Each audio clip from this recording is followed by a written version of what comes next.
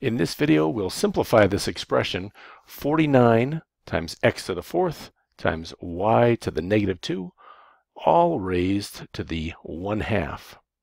So we've got a negative exponent, we've got a rational exponent, that is an exponent that is a fraction.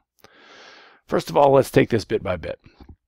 When you have an entire expression raised to an exponent, or some factors raised to an exponent, you can apply that exponent to each of the factors. So I'm going to do that here. I'll say that is 49 to the 1/2 multiplied by x to the fourth to the 1/2 multiplied by y to the negative 2 to the 1/2.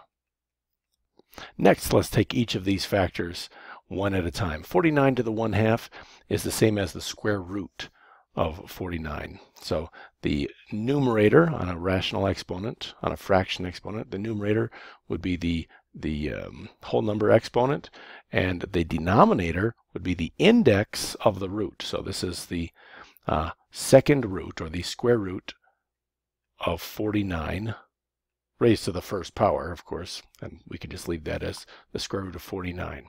Let's go to the next one. X to the fourth raised to the 1/2. When you have an exponential expression raised to an exponent, you multiply those.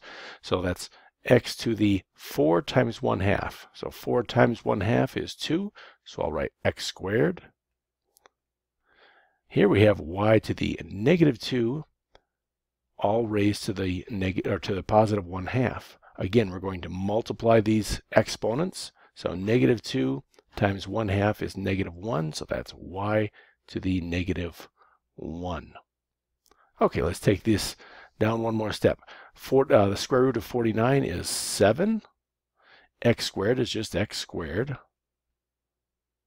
And y to the negative 1, I'll write that over here. Y to the negative 1 equals 1 over y. So I'll just say that's all of this is over positive y. So that would be the final simplified form from where we started. I hope that helps.